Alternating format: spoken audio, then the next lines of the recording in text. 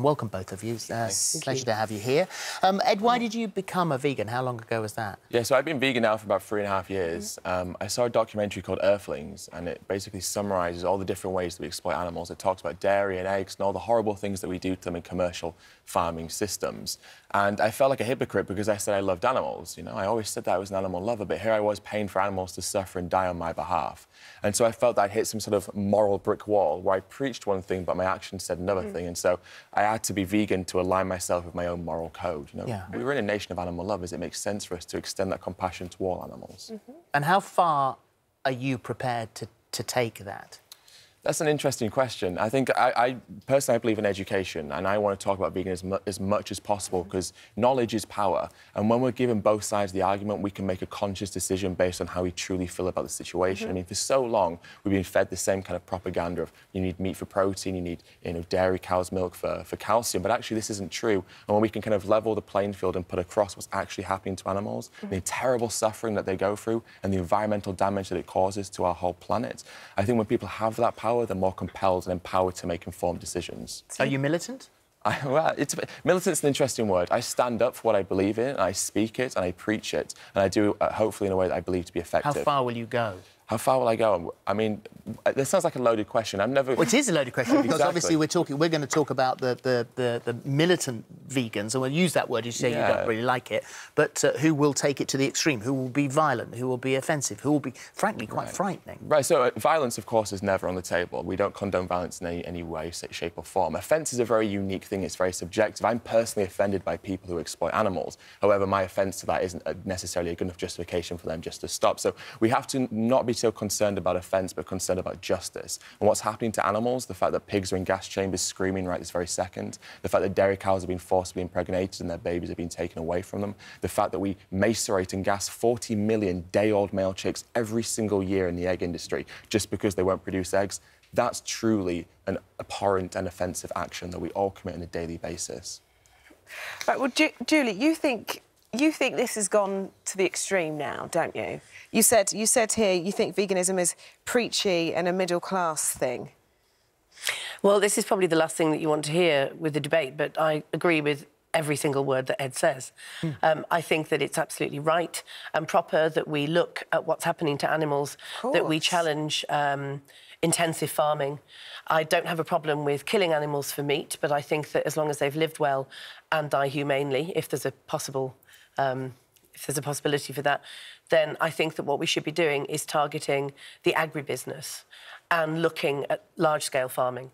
But my issue is the way that a number of vegans, and I'm not suggesting that Ed is one of these, but a number of vegans will espouse this kind of sanctimonious dribble about how it's no more expensive, it's no more time-consuming, it's as easy. For example, low-income mothers who have 3 children under the age of 5, who need to feed those children, and it is cheaper and easier, much as I don't like that fact, to give these children fast food, meat-based diets. If every single low-income parent had a box delivered to them of good, organic, plant-based food that they could then easily prepare for their children in the middle of a busy working day, I would absolutely condone it and say yes, more of it. But we can't deny the fact that many vegans who are sanctimonious and who judge lower income, particularly women who are raising their children, that they are coming from a position of privilege and denying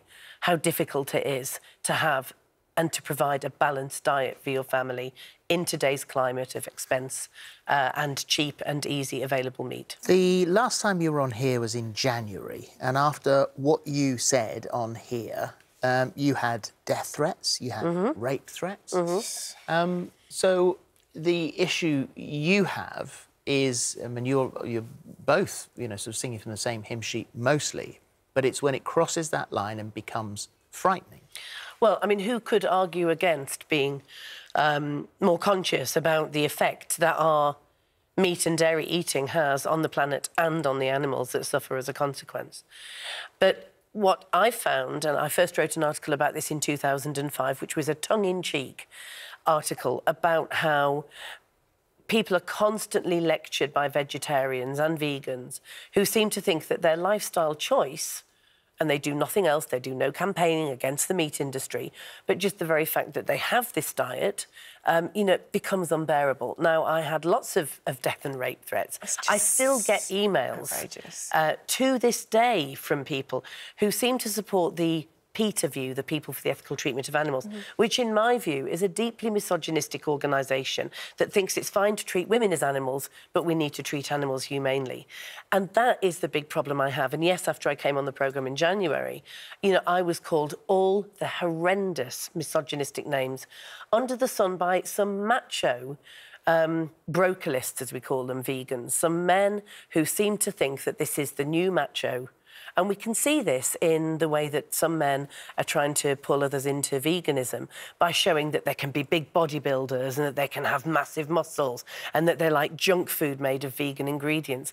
It's just a kind of a swap for their usual kind of, you know, meat eating and steak eating into now a macho veganism. So your reaction to that, those extreme responses on social media is what? Of course, yeah. I mean, I don't condone those at all. But I mean, the thing is, it kind of happens on both sides. And I myself, been on social media, I receive death threats on a pretty much a daily basis. I mean, the issue is it's such a divisive topic, and people feel so passionate on either side. And I think we've got to be... Because you are a vegan, sorry. And because I advocate online, and because I'm very vocal in my veganism, I get death threats from farmers. I get death threats from non-vegans who are just opposed to what it is that I'm doing. And so it's an issue that exists on both sides. And it's not an issue from a vegan perspective, it's just an issue from probably like a societal perspective. Right. When you see protests and occasionally scuffles outside abattoirs and farms and butchers, do you think that does the point have to be made to people walking down the street so scarily that I mean, I'm one of those people that, you know, sort of I'll listen to any argument,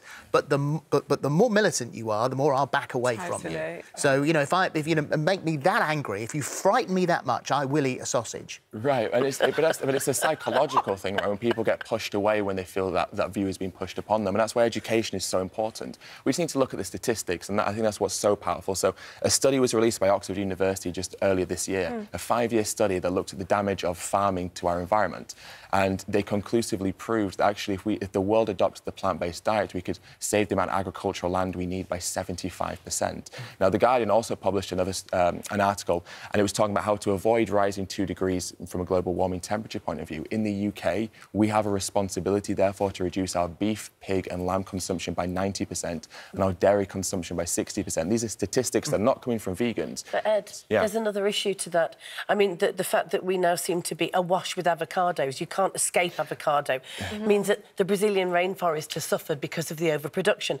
If you look at quinoa, the new trendy food of the white middle classes in this country and elsewhere in Western Europe, Peruvian people, for whom that was their staple, now find that it's tripled in price. So there is another way that we need to tackle this. Isn't it the fact that by merely having human beings on the planet, whether it's avocado farming or quinoa or cows or beef, there is going to be an impact? Of course there is, but the way I see it is that our responsibility in life is to make sure the planet that we leave behind is better than the planet that we were born into. And we have an obligation to reduce suffering as much as we possibly can in our lives. Now, we can never obliterate suffering, but we must reduce it as much as we can. And simply going vegan is the single biggest thing that we can do that has the biggest impact not only to our environment, but to the trillions of animals who are exploited every single year needlessly. It's completely needless. But I think the point is, how far are you prepared to go?